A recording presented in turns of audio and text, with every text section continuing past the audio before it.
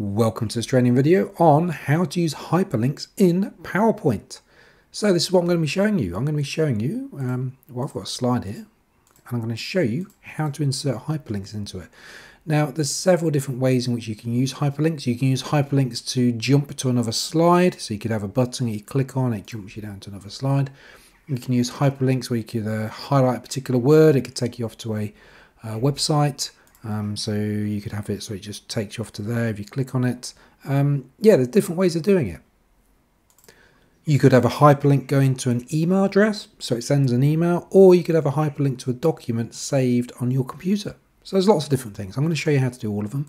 Also, if you want to be able to create really nice, pretty PowerPoints like this, and I created this in PowerPoint, only using PowerPoint, not using any fancy tools, nothing like Photoshop or anything like that, just using PowerPoint. If you want to know how to do this, I've got another video on how to do it. So have a look for that video on my channel. Anyway, on with the topic of hyperlinks in PowerPoint. So let's have a start here. In fact, the one that you most likely want to do, you're going to be saying something like this. You're going to say, click on this text to find out more. Now, the way to do it, you can either highlight a particular word or several words. So you could just do that one there. So click on this text. There we go. So I've highlighted it, right click, and then go to hyperlink. And if you've taken them off to a website, which is quite common, you go to the existing file or web page, and then you need to put the address in there. So you could be putting in google.com. There you go. Very simple. Let's see you do that. It's then made it blue, it's underlined it, and then that's how the person knows that it is a hyperlink. If you want to change the color of the hyperlink, so it's currently in blue and that's what it defaults to, select it again, so highlight all of it. Then you can just change the color. So I've made it red, or you can go up here and change it to any color that you want. So if you want to do that, so as a prime example, if you had a blue backdrop, you don't want a blue hyperlink because no one can see it. So I wouldn't want this kind of orange one because it's almost impossible to read. Anyway, I've made it red. If you want to remove the underscore, well, the way to do that, if you highlight all of it, you can't just click on underscore and it'll do it. It doesn't work. Yeah, look, underscore, made no change to it, removed it, made no change to it. What you need to do is in the home section, you've got font. Click on this little drop down bit here, this little kind of arrow. And then what you need to do is underline style, I should say. Go to underline style. Choose one to give it that black line. And then you need to make it the color that you want. So in this case, I'll make it white. Press OK. And there you go. You've got a white underline. So what I should do, let's do that again. I should pick the color of the actual backdrop. Now it'd be better if I'd done this on a page in which it was easier to work out, but oh, there you go, I found the right colour. So there is an underline on there, but you can't see it because it's blended in with the backdrop. If I hover over this text though, you can see it's going to send me off to Google. You can test it by pressing Control on your keyboard. You can see my mouse cursor's turned into a hand, and then click the text, and it's opened up on this window over here. There we go, it's opened up. It's worked. That is how you do a hyperlink to a web page. But let's do that again. Let's do it for this website here. This is my website. So last time I just did a bit of a text. I don't want to do a bit of text. I want to do all of it. So I can click on it. What I need to do is highlight the text. So it's all of it. Right click. Go to hyperlink. I need to put it in the address. Now the easiest way to do it. Last time I just typed in Google because that was really easy. But if I go to, there you go to create action. All right, so my website is actually with Weebly at the moment. I will be changing that, just not yet. Paste it in there, go to OK, and there you go. Createaction.co.uk is actually going to go to createaction.weebly.com. So it's going to send it off to the place that I pasted in there. If I had just put in createaction.co.uk, because of the way I got my website set up, it'll be going off to the right place. Now, let's show you how to do another one. Let's go to this slide here. So slide 2. So I've got this one here where I want the user, when they're doing a PowerPoint, to click on that and for it to send them off to this slide here called Fire Safety. All right, so that's what it is. So I've got it all set up to do that already. I'm going to show you that working. So I've just had to change my screen mode because I've got a massive monitor, so I want to be able to show you this. So I'm going to preview the PowerPoint. There we go, you can see the PowerPoint being previewed. This fire safety, as I move my mouse over it, you can see the mouse cursor has changed into a hand from the pointer. I'll click on that, and there you go, it's taking me to the fire safety slide. So let me show you how I did that. Let's pick a slide. So let's go for this slide here, which is all about teamwork. I'll change the title. There you go, teamwork. Teamwork makes the dream work. And let's go back to this slide here. I'm going to create a button, but the way to create a button is simply to create a shape. So I'll go to Insert, Shapes. I'll pick this one here because I like it. So it's a rectangle with a bit of a rounded edge. There we go. And I'll type in there. So teamwork. Let's make it look a bit nicer though. So I'll make that bold. I'll increase the font size. Go to shape format. Let's fill it in. Let's go for that one there. I mean, doesn't look terrible. Well, borderline. Anyway, you see what it is. So there we go, teamwork. You know what? Let's give it a little shadow. That'll make it better. There you go, it's got a shadow. Instantly better. Right, so this one here. So this is just a shape. I'm going to call it a button. It's just a shape about teamwork. Now, currently, nothing happens if I was to click on this because it is just a shape. But what I need to do is click on it, right-click, go to hyperlink, and then I need to go to place in this document. So click on that one there, and then I can choose whether I want it to go to the first slide, the last slide, the next slide, the previous slide, or a particular slide.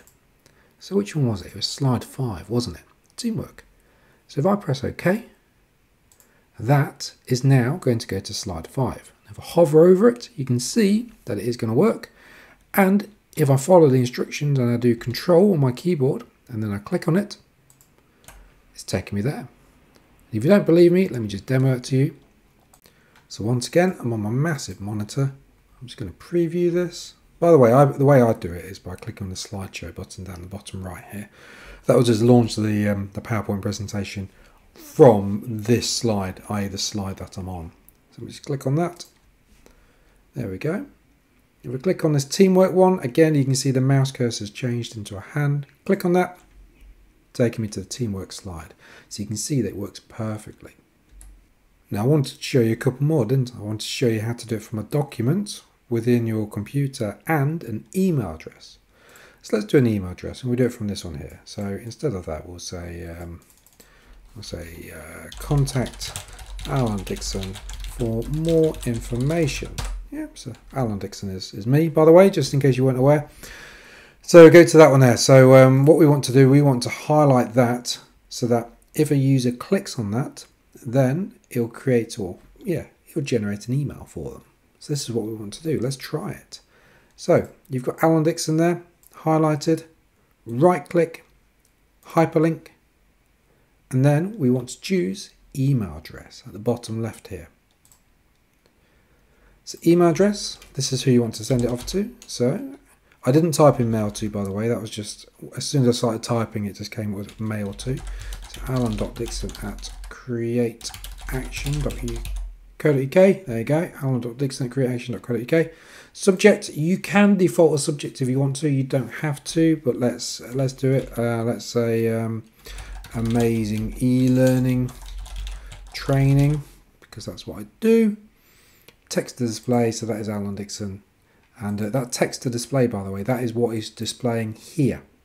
Okay, so that is representing that bit there, and I'll show you that in just a second. But if I press OK, you can see again it's underscored, and that there, if I hover over it, it will say mail to alan.dixon@createaction.co.uk. Subject is amazing e-learning training. There we go. And if I press the control button on my keyboard, or control key on my keyboard, you can see my mouse cursor has changed. So that's me pressing the control key. If I click it, it then brings up the client. If I actually had a client set up, it will then tell me that I can send an email. but that'll work in your workplace because you're all going to have your email set up properly. Let me just take this opportunity as well to say, if you enjoyed this video, if you find it remotely useful, just give it a like because it really helps me. Also, if you subscribe to my YouTube channel, I've got loads more videos. I'm always bringing out new videos to do with PowerPoint, Excel, Google Sheets, Word, but also more technical things like Articulate Storyline and Articulate Rise and Camtasia, which is video editing software, and tech reviews as well. So I've always got new headphones and microphones and monitors and computers. Anyway, subscribe to my channel, like the video, comment down below if there's something you'd like me to cover as well. Anyway, back to the video. So going through this example again, let's have another slide. Let's have in fact, I'm gonna add to this again, or contact John Smith. Let me show you that again, but I'm going to show you a little variation on this one. So I'll highlight John Smith. I'll right click. I promise you I'm going to hyperlink even though it's off the screen. So you've got display text up here. So this is what I was talking about earlier on. So previously this said Alan Dixon, and in this example it says John Smith. Let's change that. Change it to Peter Smith. Email address peter.smith@gmail.com. Peter, I don't know who you are. I apologise if anything goes to you. Let's just say hello. Press OK. Now notice that it's gone from John Smith to Peter Smith. The reason being is because, again, if I right click on this, oops, let's do that again. If I highlight it, right click on it, we'll go to, this time I'll go to edit link, because I'm not adding a hyperlink, I'm editing it. Go to edit link, and it's because I changed the text to display to be Peter Smith. So that could be Head of Health and Safety. Please contact Head of Health and Safety, and if I hover over it, the email address is peter.smith@gmail.com with the subject of hello. So I've changed the text there, but it is still going to that email address of peter.smith. So that's how you would deal with these. Now, I briefly covered it anyway, but let me show you how to edit hyperlinks. So we'll do it on one of these ones. So we've got a fire safety one. I'll right click on it and you can remove the link. Yep. If I do that, then that just becomes a box. Nothing else happens. And if I want to add in a hyperlink, I have to, once again, I'm just going to move it up here just so you can see the drop down options. I have to right click and I can add in a hyperlink. Now in this one here, I'm going to edit it. So again, I'll right click on it and I'll go to edit link. And that's how I can change which one it goes to. So you can go to any of these ones. You make your change, you press OK. With the text, so again, this is just going off to my website. If I highlight it, because I've highlighted it, I've got options here of edit link or remove link. Alternatively, you can right click on it. So let me just do that again. Highlight it, right click. I've got remove link, I've got edit link. So once again, if I go to edit link, I can change the text. So I can just change that to create action, and the address, let's change that to createaction.co.uk. There you go, it's already got it for me. Click OK. You can see it's all changed though. So this is now just text that says create action, but it will go off to createaction.co.uk. And that could be going off to anywhere. That could be going off to google.com. So you know how to do that. Let me show you one more thing though. Let's show you how to go to a document that you've got saved on your computer. So if I do it on, I'll do it on this one here. Insert, and I'll show you how to do it as an object and also a text box. Now I am typing there. You can't see it though because it's black text on a black background. There we go. I've typed in hello. Let's say view this document. Okay, so what we're going to do, we're going to highlight that, right click, and then go to hyperlink.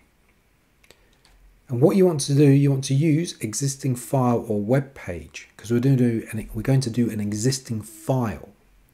So you need to find the location of the file. So I'll find it on here. Here we go. I have a document here called dinosaurs. I guess it's about dinosaurs. And we go to OK. So even though the text is still view this document, if I hover over it, it is going to send it off to the dinosaurs location. Now remember, this is going to send it off to that location on my computer.